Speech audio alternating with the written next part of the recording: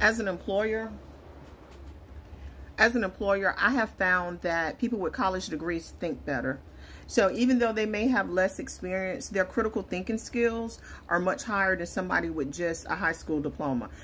And let me just say, this does not work for everybody. This is not applying this across the board. But I have found that people with a college degree, I am able to give them a task and walk away from it and know that it will be completed at least efficiently enough versus somebody with just a high school diploma. So that college degree shows that that person has a level of thinking and intellect that somebody with a high school diploma may not have. And the reason that they don't have it is not because they're not capable of it, but just because they haven't put in an intellectual situation that forced them to use that capacity of their brain. Just like I can tell people that did not pay attention in class. I can tell people that do not know their times tables.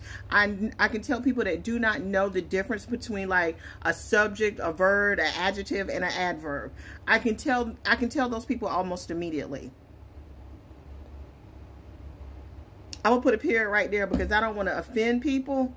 But when I say people read and comprehend on a 5th grade level and their math skills are on a 3rd grade level, there is a reason that I am saying that I have lived experience as an employer.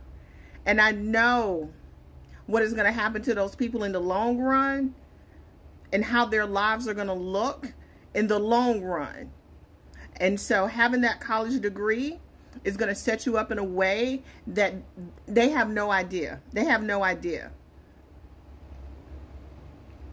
Oh boy, let me put a period there before I say something.